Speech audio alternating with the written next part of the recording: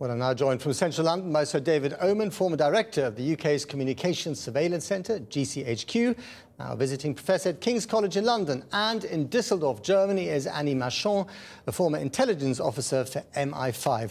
Let me start with you, Sir David. So the spy chiefs told us today, told the British public through Parliament, that we had to trust them when it comes to oversight of their activities. But why should we? Well, trust but verify. And one of the important points that came out, I think, in this afternoon's hearing was a full description of all the different ways in which the intelligence agencies are overseen. I thought the hearing this afternoon was thoroughly worthwhile, both from the point of view of the committee that has to establish its credibility and from the point of view of the witnesses who had the chance to rebut some of the wilder accusations that have been thrown around since the Snowden revelations. Some of the accusations thrown around by you. I mean, at one stage you were saying that what Edward Snowden had revealed, what The Guardian was publishing, was the biggest detriment to intelligence, since the Second World War. Well, and I stand by that. I think in terms of the loss of information, there hasn't been such a major loss of information, either from us or from our friends in the United States, ever. But what I didn't get listening to the hearing today, one was a genuine sense that the spy chiefs, in this very rare opportunity, were being challenged by parliamentarians, but also a genuine debate about whether this kind of dragnet surveillance actually has a democratic mandate. And ultimately, the spy chiefs are answerable to Parliament, and Parliament is answerable to the British people. Well, what you heard this afternoon, repeated on camera, on the record, to a proper parliamentary committee, was the absolute assurance from those three heads of agency that what they are doing is within our law. That's important to have that on the record. And we also heard what I thought was a very convincing explanation of the difference between bulk access to information on the internet, which they certainly have, and mass surveillance, which they are not exercising. So Tim Berners-Lee, the inventor of the internet, wrote a piece in The Guardian today where he said that governments cracking, or intelligence services cracking encryption codes is foolish but also dangerous because it exposes the internet to exactly the kind of infiltration that criminals so love. What do you say to that? Well, I've always admired him and still do. I think he was exaggerating to make his point. But he should know, shouldn't he? He invented the damn thing. No, but you have to be really very careful in encryption, matters of encryption. But what he didn't cover, of course, was if you weren't able to deal with encryption, you wouldn't get any intelligence on the terrorists and the criminals.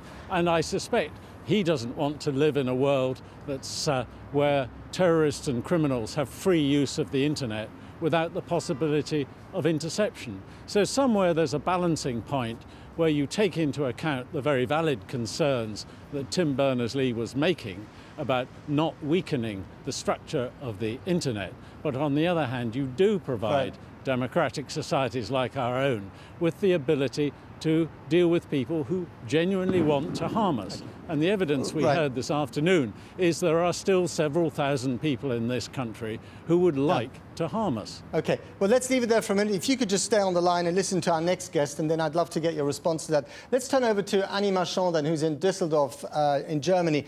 You used to be an MI5 officer. You did this kind of work. But you don't agree with the kind of dragnet intelligence that's going on at the moment. Why not? Well, I think initially the best approach to trying to find people who threaten our real national security is through targeted approach. And this is what the old laws from the 1990s are designed to do, that if you have someone you suspect might have malign intentions against the UK, you then take out a warrant on that person or that group, and you target your investigations, and you use human sources too, and that's much more effective than this dragnet searching through the haystack stuff, which also, of course, erodes our basic civil liberties and our basic freedoms. It goes completely against the spirit of free media and free thought and free speech. But as the spy chiefs point out, even though they have technological access to millions, tens of millions of emails, they're not reading them all. They only read certain emails or listen to certain bits of communications if they have just cause to suspect some foul play. So that's the point, isn't it? I mean, you can't limit the technology, it's just how much you access it.